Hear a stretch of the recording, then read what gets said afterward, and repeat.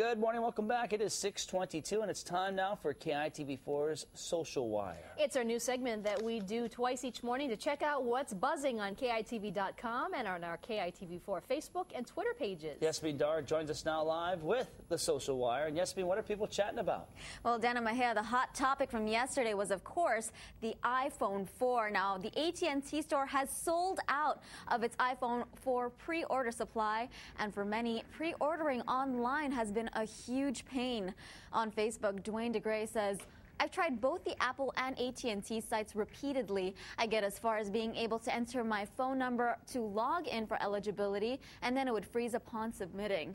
On Facebook as well, Sherry Goldberg says, I was having a rough time for hours trying to pre-order my iPhone 4 online, so I decided to see if the Apple had their own app. Sure enough, they had a free app. I downloaded it, and within 2 minutes, I had my iPhone 4 pre-ordered at the store of my choice.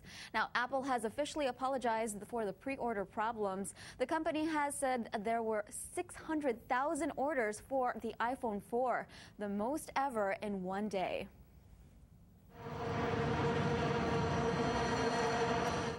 People are also making noise about those horns that fans are using at the World Cup soccer matches in South Africa.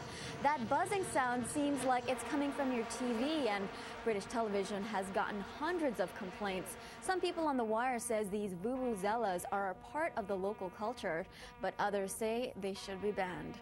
Now, if you want to join in on the conversation, just log on to KITV.com, our Facebook page, or tweet us at KITV4.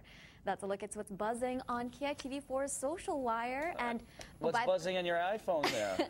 That's right. I have an Apple application for the Vuvuzela. Check this out. That's right, people. I can't believe it. Oh, if you want to annoy your significant other, well, I actually don't need help with that, but I appreciate the suggestion, Yasmin.